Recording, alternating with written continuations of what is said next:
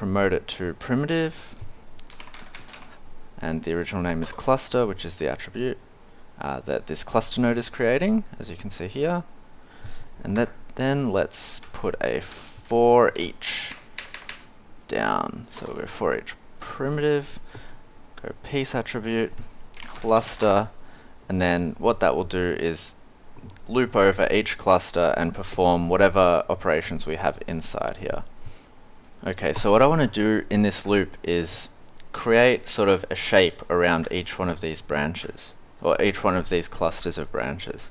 So what I'll do for that is I'll put a bound node, which will create a bounds from the clusters, and then let's remesh that to around, yeah, this is good for now. Then let's drag out array, and we're going to array this bounded geo back onto the branches. So if we go method minimum distance, it will each point will go the minimum distance to the original geometry, and then you can easily change the scale of this effect. So I think in the one I was doing previously it's around this, and after that we can remesh again so that the geometry will be more consistent, or the topology, sorry. And then do a smooth with the filter quality 1, strength 100, and then we can do a peak, which will just push all of these out a little bit. So around there, and then feed that back into the end, and for each of the clusters it's going to do that. So you end up with something like this, which if I template the branches, you can see it's created these sort of blobby shapes, and we're going to use those to scatter the leaves. So maybe we can smooth it a bit less or peak a bit more, maybe 60, and then peak a tiny bit more, 0.25. That looks okay for now. Yeah. And then something really important is to do a normal. Let's make this points. Then let's put a scatter node down, scatter some points. Maybe set it to 2000 for now. Put another attribute wrangle, and if you just write AW, attribute wrangle will come straight up, or PW, point wrangle, same thing because we're running over points.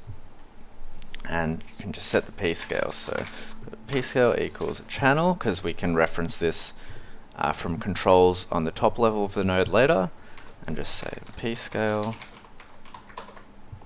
and then click this to populate the parameters, and something like maybe 2.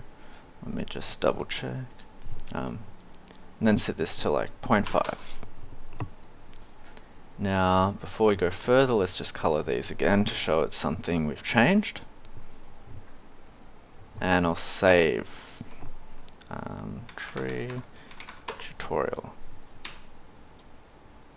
Okay, drag out one more attribute wrangle from here, and we're just going to set up something that will help with the orientation later. So create a tangent attribute, v, so it's a vector, v at tangent equals cross of the normal, and let's create an up here, so just curly braces to create a vector in there, and then just multiply the y value n dot y, so you'll get the y index, by 0.5, so times equals 0.5, and that's just going to help us when we create the orientation later. So the tangent is tangential to the normal, so you have a sort of a vector coming around. So if I name equals at tangent, or v at tangent.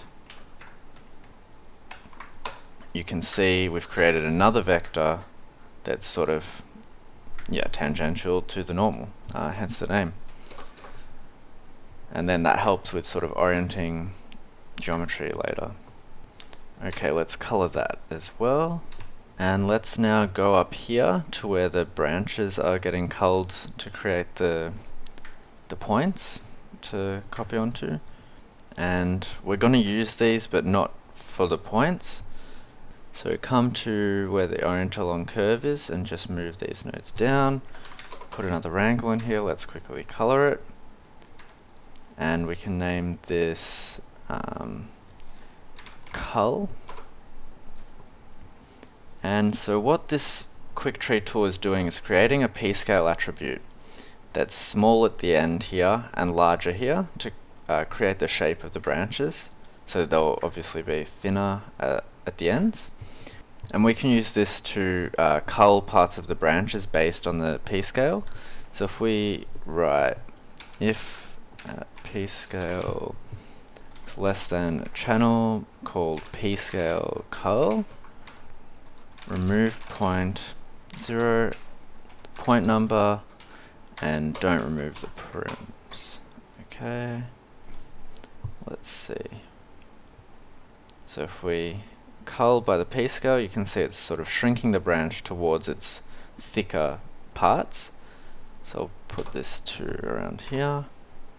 Alright, let's make a bit more space as well.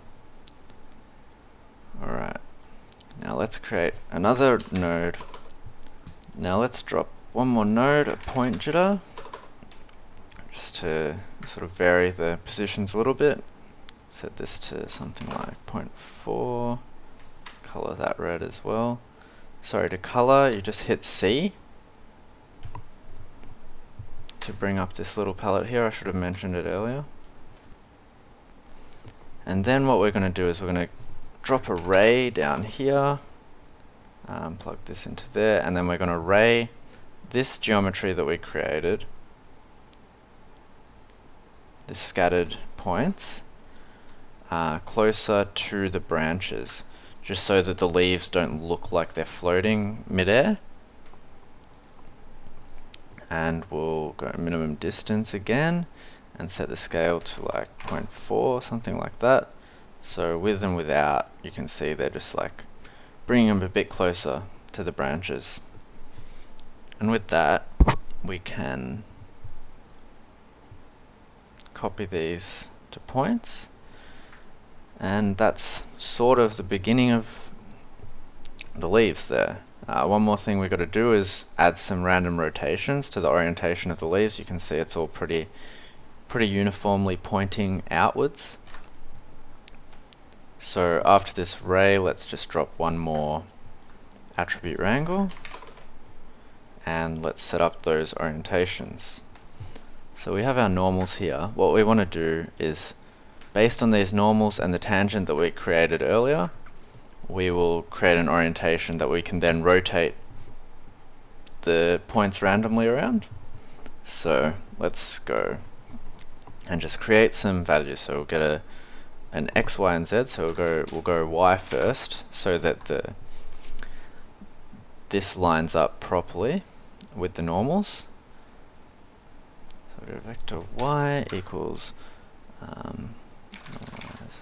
just in case our normal was not normal length, which it should be, and vector X equals the cross of the tangent and Y, which is normal, and then the Z vector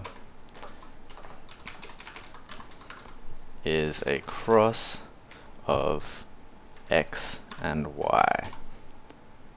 So if we then create a matrix from these vectors, we can go matrix 3M equals set X, Y, Z. Now don't worry if you're not following with this math and sort of how the orientations are created. It can be a bit to wrap your head around, but Matterstellar has some awesome stuff on cgwiki with example files of how these orientations work.